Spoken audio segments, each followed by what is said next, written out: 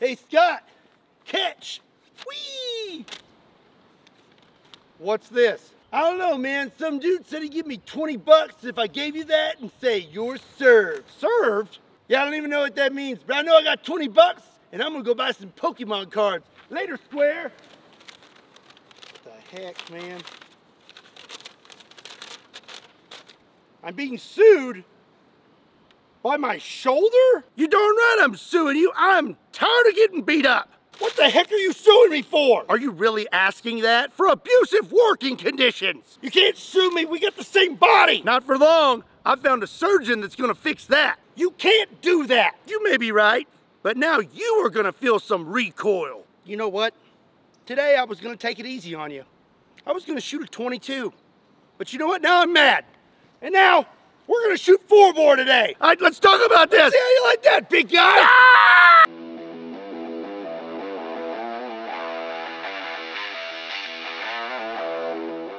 Why did the grizzly bear wear a vest? I don't know why. It was because he had the right to bear arms. Oh, hey, what's up, everybody? My name is Scott, and you're watching Kentucky Ballistics. And just a few videos ago, we shot a grizzly bear with several different handguns that would be used for bear protection.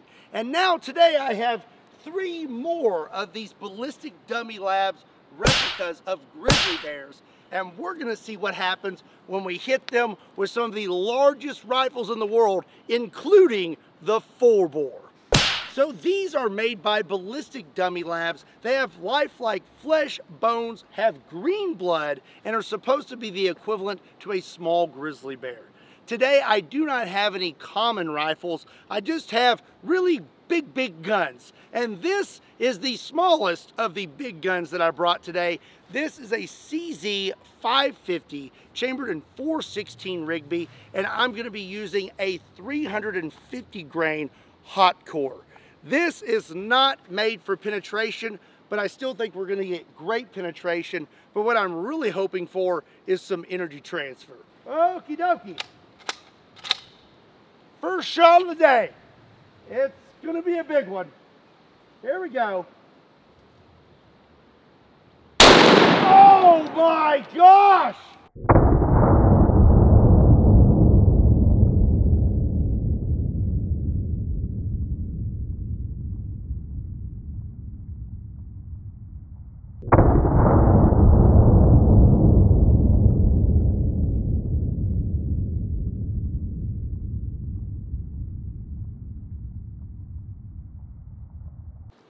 So I was hoping to get more than 1 rifle per bear head, but I don't know if that's gonna happen. That was extremely energetic. There are pieces of the bear skull absolutely everywhere, and I don't know if there's much bear left to even shoot with the next rifle.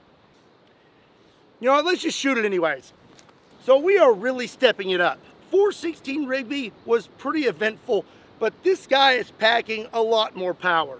This is my A-square 577 Tyrannosaur, one of only 24 in the entire world, and I have a 577 T-Rex 650 grain soft point. There is barely enough bear left for this next shot.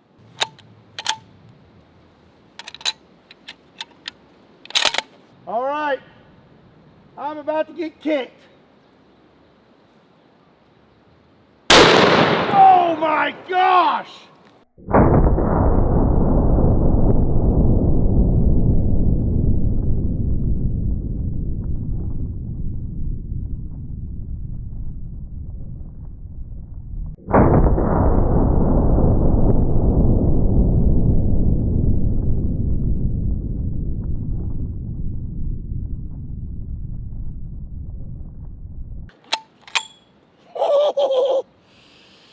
That was pretty eventful, wouldn't you say? I did not tell you, but I filled the bear head with a 2-liter of soda because we did a lot of damage with the 416 Rigby, and we still managed to do a lot of damage. That's rather disgusting.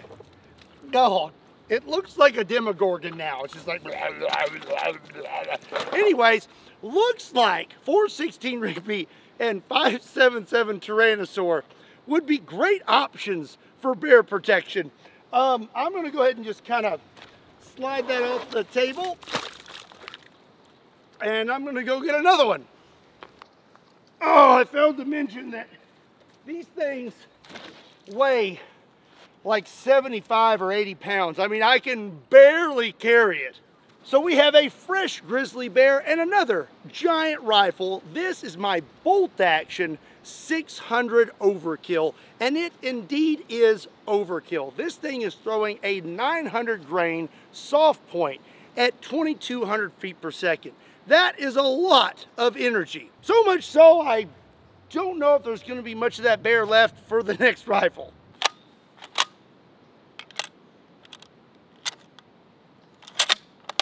This one's gonna hurt. Oh, holy cow!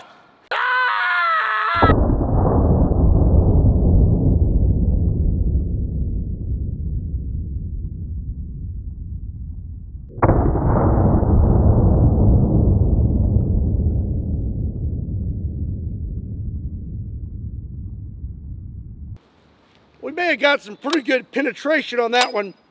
Maybe not as much expansion. So it looks like Mr. Grizzly got hit right here on the nose and it went completely through. You can see there's a pretty big wound channel through here and then came out the back.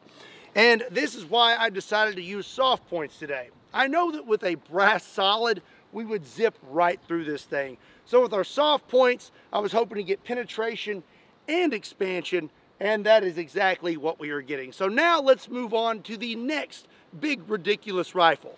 600 overkill is a gigantic rifle, and there's not many guns out there that will make it look small, except for this one. This is one of only a few in the entire world. This is a 700 BMG, and it is absolutely massive. I mean, look at this bolt. It is huge. When it comes down to it, this is basically a 50 BMG on steroids. This is the 700 BMG. It is a 1,000 grain, 70 caliber bullet, and it's gonna be delivering a lot of energy. Also, I decided to scoot up a little bit, you know, just for fun. All right, here we go. Oh! Oh! Oh, it kicks so hard.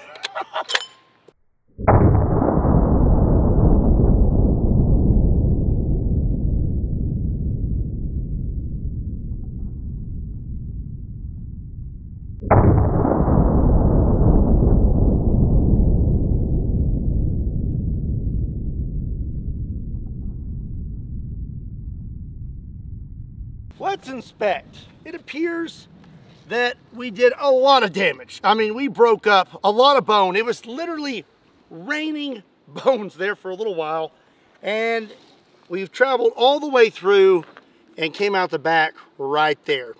700 BMG is not playing around, and it kicks like an absolute mule or a bear. All right, got another bear head here.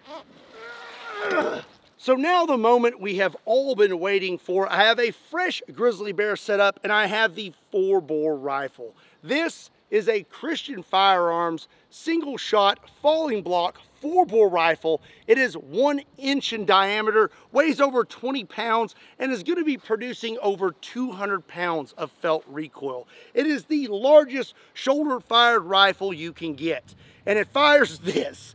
A 1 inch projectile that weighs 2,150 grains and is gonna be kicking out over 10,000 foot-pounds of energy. Basically, she be kicking. And if you wanna know a little more information about this 4-bore rifle and 4-bore rifles in general, you need to swing over to my Kentucky Ballistics breakdown channel. I just posted a video on this. I'll put a link to that in the description down below.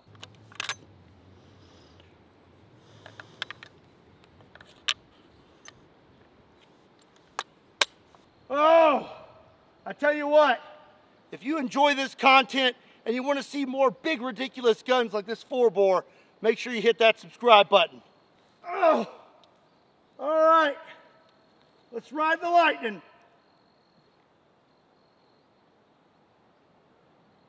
Oh, oh, it's been a while since I shot that.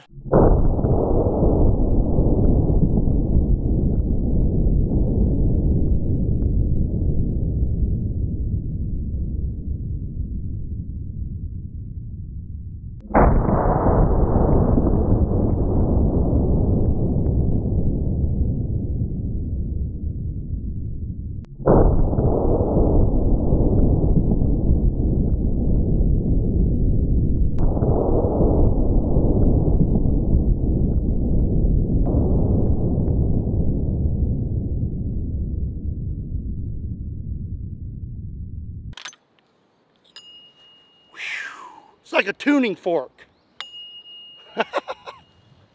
So, judging from what I just saw, I believe a 4-bore would be good for multiple bears. We hit this bear first, and the slow-mo is very revealing. It expanded and delivered a ton of energy to this first bear, and then went all the way through it. You can see that is a massive wound channel. Then it continued on into bear number 2. He has already been damaged, but still went all the way through it and then came out the back and then continued on. I have a 55-gallon drum of water here. I was hoping to catch it in, but it looks like it went towards the berm. Yeah, I'm probably not gonna find that one, but that's okay though, because we had some awesome results out of the 4-bore. Let me know what you would like to see me shoot with the 4-bore next in the comment section down below.